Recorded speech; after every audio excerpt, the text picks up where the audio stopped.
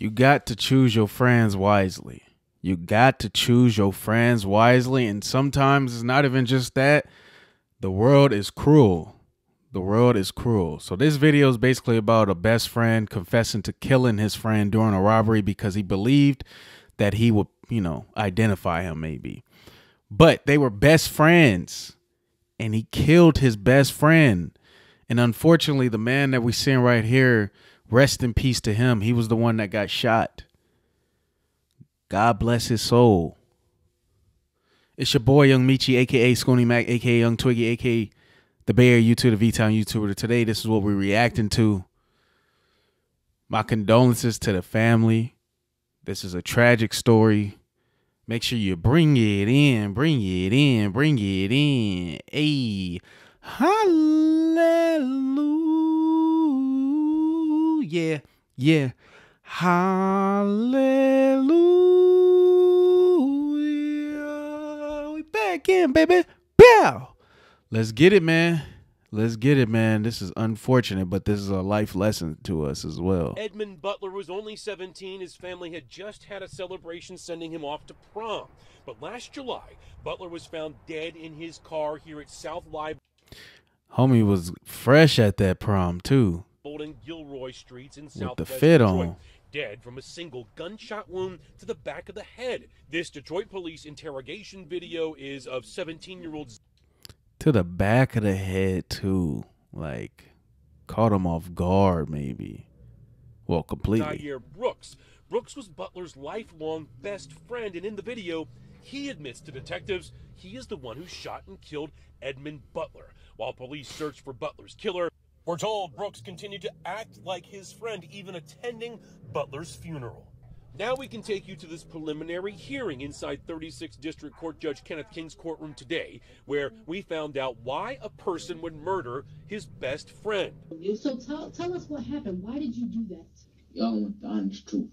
In the police video, Brooks explained that he plotted to meet Butler to buy $200 of marijuana from him, but it was a setup. Brooks says it was a robbery and he shot his best friend because he would identify him as the robber. Wait, so you what? What? So you was going to buy marijuana from your best friend, but then you wanted to rob him, and because he was robbing you, and because you was robbing him for weed, that's your best friend, you shot and killed him. Are you telling me that's what I just listened to? Why a person would murder his best friend. So tell us what happened. Why did you do that? Y'all want the honest truth. In the police video, Brooks explained that he plotted to meet Butler to buy $200 of marijuana from him, but it was a setup. Brooks says it was a robbery and he shot his best friend because he would identify him as the robber. So you felt like if you robbed him, you would have to kill him because he'd come back? Yeah. Bro, I wanted to hear more of him anyway. I didn't need the narrator to be talking all that much, but hey, man, and it actually is. The story is a lot worse. I thought if anything, they both was getting robbed, or they both was trying to rob. I mean, not both of them getting robbed. I thought they both was trying to rob a place or something like that. But no, the story is the best friend wanted to buy weed, a $200 worth of weed from his best friend, homie right here, and he was trying to buy weed from, and he robs him. And because he believed that, his best friend would identify him as the person that robbed him, he killed him. So first off, you did all of this for weed. Oh, man, this is a bad story, man. This is bad. This is bad. This is bad.